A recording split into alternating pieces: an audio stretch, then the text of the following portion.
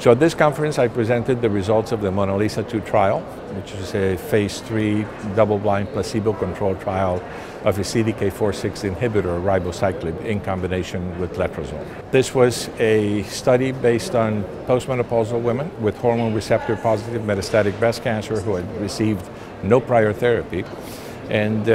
in a randomized trial that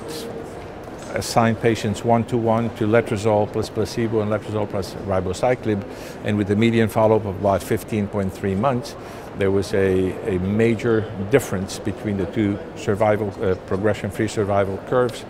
that started with the first evaluation at 8 weeks and continued to expand throughout the follow-up,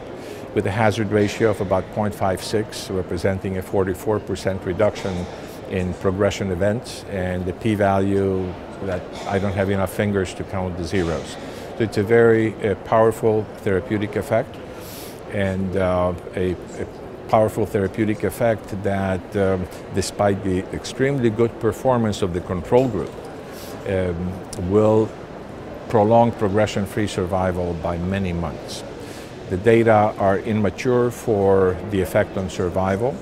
but the data also show that the addition of ribociclib to letrozole increases significantly overall response rate, clinical benefit rate, and of course progression-free survival. So I think the development of CDK4/6 inhibitors, and parenthetically I've been interested in the field of cyclin inhibitors for a couple of decades, and the first couple of decades was not terribly productive. These most recent specific and selective CDK4/6 inhibitors have made a major impact on the field.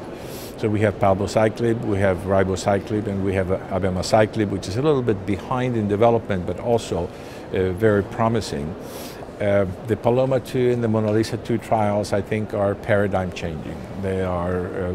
practice changing because of the magnitude of benefit, because of the very favorable safety profile, and the very limited number of serious events. So I think these are changing practice, and as we expand the indications by completing additional clinical trials in other subsets of breast cancers, they will become the treatment of choice for metastatic breast cancer. Now, having said that, if that occurs, and I'm very optimistic that it is already occurring where one of them is available commercially,